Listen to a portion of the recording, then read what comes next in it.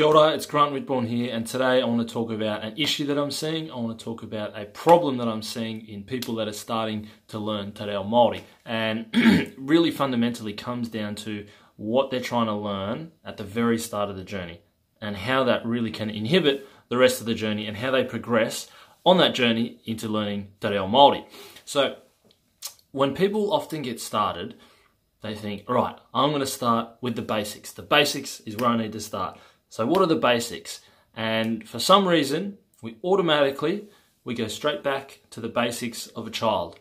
We go straight back to colours, we go straight back to numbers, shapes, and animals. Now, there's nothing inherently wrong with learning these things. Yes, they are full of words that will progress your vocabulary, fill your kete of new words, and you'll be able to learn all these new wonderful things. Now, the problem is, there's a difference between how a child learns those things and how an adult learns those things. And what I believe that is when a child is learning colours, when a child is learning shapes, when a child is learning the colour blue, they're not just learning the colour blue. You see, as a baby, they've got an empty mind. They've got a blank canvas and they've got all this stuff in the world that they need to learn. So when they're learning the colour blue, they're not just learning the word blue. They're learning how blue sits within the context of the world. They're learning that the sky is blue, that the ocean is blue, that car over there is blue. When they're learning shapes, they're learning not just the word round or a circle, they're learning that a ball is round. They're learning that the moon is round, that the earth is round. They're learning that the wheel on the car is round.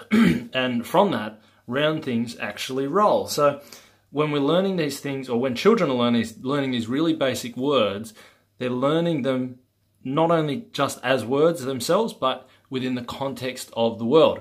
Now, why is this a problem for you as a new learner, or for anyone as a new learner in Te Reo Māori? You already know how those words fit within the world. You already know what blue is. You know that there's different shades of blue. You know that the sky is blue, that the ocean's blue, that car's over there is blue. You know that the wheel is round, that the ball is round, that the moon is round, all those sorts of things. So for you, there's not a lot of sense in learning that word because you already know fundamentally what that word means. Whereas a child, they don't. They're still learning all these things. They're still learning how the world works, how colours work in the world, how shapes work in the world, how animals work in the world, how people work in the world.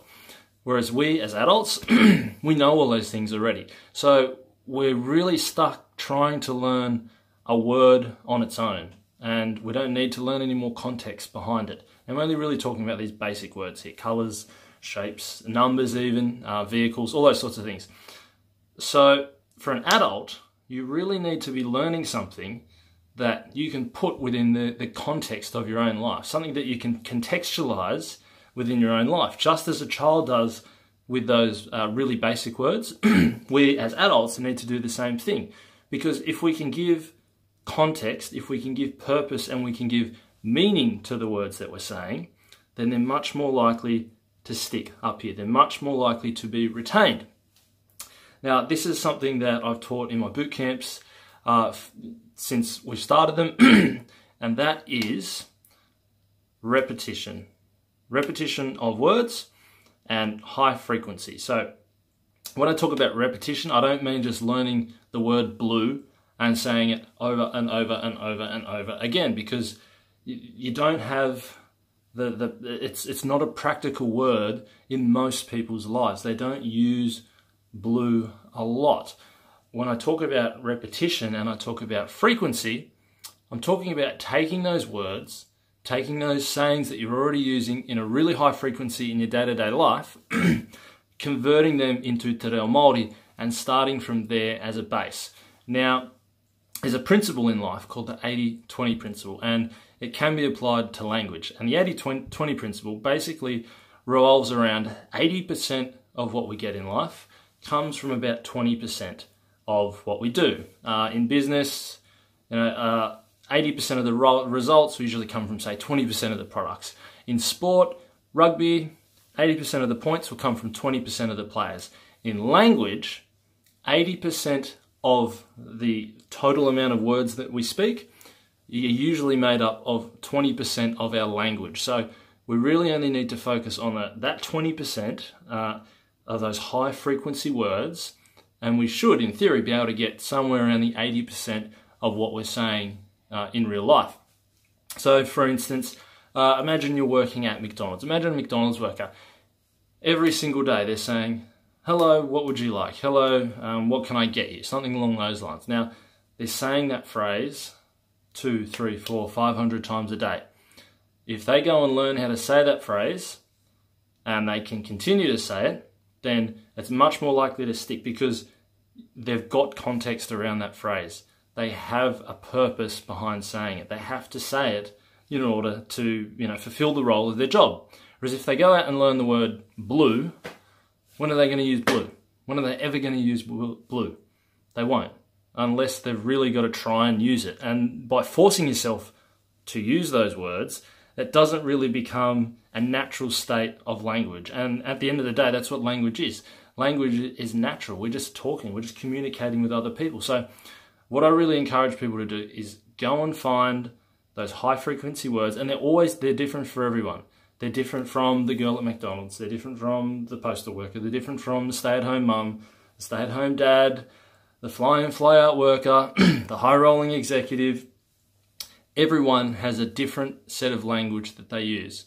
Different sets of high-frequency words and different sets of high-frequency phrases. So, now you've got this far in the video. At the start of the video, I did say that I was going to give you a challenge, give you some tips that you can take away to really reinforce this. So, what I encourage you to do is from tomorrow morning, don't forget, tomorrow morning, take out a pen, take out a paper, take out your note taker in your phone, whatever it is. And throughout the day, I really want you to focus on what you're saying. And as you go through the day, I want you to really focus on any high frequency words, high frequency phrases that you're saying, and I want you to take note of them. Write them down on your phone, write them down in a notebook, whatever's easy, type them up on a computer. And as you get towards the end of the day, I want you to have a list of all the high frequency words and phrases that you're saying in English. Okay, we're not talking about Te Reo yet. See, the goal of this is really to identify for you personally, because you're going to be different to everyone else, identify what those high frequency words and those high frequency phrases are. Now that's the first step. I want you to cull that down if you can, cull it down to 10 and focus on the top 10 things that you're saying every single day. Next step, go away and find the translation. I don't mean go away, literally go away. I mean, take those words away and find the translations for them. Ask people if you have to. Look up the translations on maoridictionary.co.nz. Ask in Facebook groups. Maybe don't message me because I get lots of different messages and I may not be able to get back to you straight away. Ask whānau, ask friends. Just try and come up with the translations for those words. Then your next goal, your next step, your next action item is to take all those words, take those phrases and start putting them into your daily routine, starting at the highest frequency one. If your highest frequency word is yelling at the kids because you're at home with them all day and you're always telling them stop that or don't do that, start with that. Koe e pena. Don't be like that. Don't do that. Koe e pena. There's your first one if you're a stay-at-home mum. If you're yelling at the kids, koe e pena. That's probably the first one. But yeah, if you've got any others, go away, try and find the translations for them and start implementing them on day 2. So tomorrow morning, you're starting with your list. That's your first step. Cull it down to 10. Get your translations on day 2. Get all those worked out. Don't muck around with it. Then day 3, bang, get into action. Start implementing them as quickly as you can. Write them out if you have to. Put them up on the wall. Put stickers up around the house, reminders, all those sorts of things. Alarms on your phone, whatever you've got to do. You really need to take action with this and really start moving with it. Because if you don't, then it's never going to happen. So that's my tip for today. That's my view on one of the biggest mistakes that people are making these days. And there's my little action tip for how you can rectify it. So thanks for checking out today's video. If you haven't already, do please hit the subscribe button down below, so we can stay in touch, so you can keep up to date with all the new videos that come out. And please let me know all those words down in the comments section. I may not translate them for you, but I would love to hear what all those words are and what those high frequency words and phrases are for you.